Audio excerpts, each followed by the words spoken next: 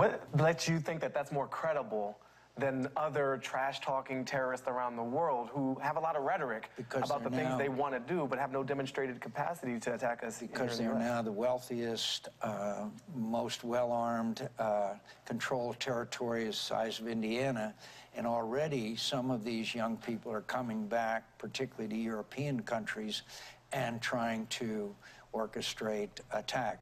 All right, folks, joining us now is John Nagl, retired Lieutenant Colonel in the U.S. Army, expert on counterinsurgency, current headmaster at the Haverford School in Haverford, PA, and the author of a great new book, Knife Fights, a memoir of modern war in theory and practice. And there it is up on the screen. Hello, John.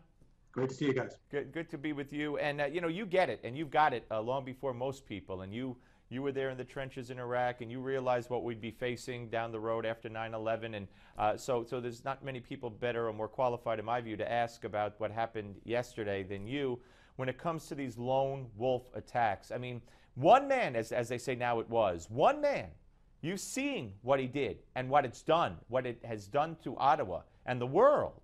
It's frightening. And it's just the first of many, I'm afraid. So although it was a lone wolf actor, he was inspired by an ideology, a virulent ideology of hatred, a misinterpretation of the Quran, of Islam. And that virus is spreading rapidly. It's being spread by the most dangerous terror threat on the world right now, the Islamic State in Iraq and Syria. And we've got to get a handle on this before we see a whole lot more of these. All right, let me ask you before we get to the Islamic State and what's going on there. Is it the right philosophy? Because now we're learning that this Muslim convert recently had his passport pulled by Canada because he had tried to go overseas. He was designated as a high-risk traveler. Would it not be better to do one of two things? And I know we're free societies in Canada and here. Either let him go, but don't let him back, or lock him up. I mean, to keep him here, if he's a high-risk traveler, seems kind of loony.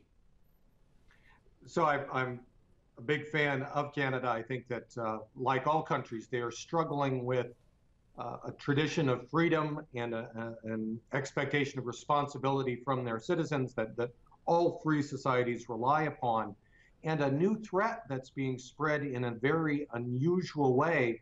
And the law enforcement and the Homeland Security mechanisms simply haven't caught up with how this ideology of hate is being spread and how attacks are being motivated by what it would require an assembly of people to plot this kind of attack. Now, one individual by himself connected to the internet can decide to make these choices. So I think this is just another indication of the fact that our laws and some of our philosophy is going to have to change as this long war against the radical Islamists continues. And on the part of this administration, I believe, our recognition of the enemy, our recognition of what drives them, our recognition of the problem. If we refuse to recognize it, if the Oklahoma beheading is a workplace violence case, according to our government, and Nagl Hassan to this day is workplace violence and not terrorism, then I don't see how we can accomplish what you just said we need to accomplish.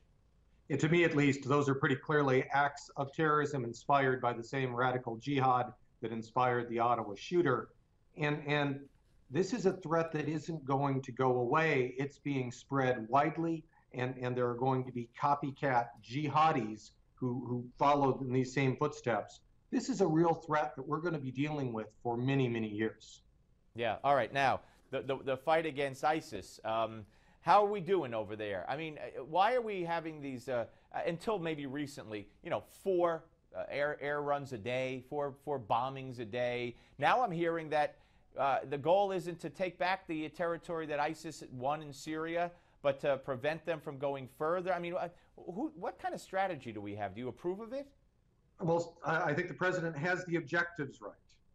As he says, our objective is to defeat and ultimately to destroy ISIS. I think the way he wants to do that, by relying on Iraqi forces, Kurdish forces, Free Syrian forces, is probably the right way to do it. I don't see committing tens of thousands of American troops to conduct ground combat. But the means he's providing to enable the Iraqis and the Kurds and the Free Syrian Army to take action, as you suggested, very insufficient airstrikes. We need to multiply the airstrikes by a factor of 10. Insufficient advisors on the ground. We need to multiply the current 1,400 or 1,500 advisors by a factor of 10. And we're currently holding those advisors back from the forward edge of the battle area.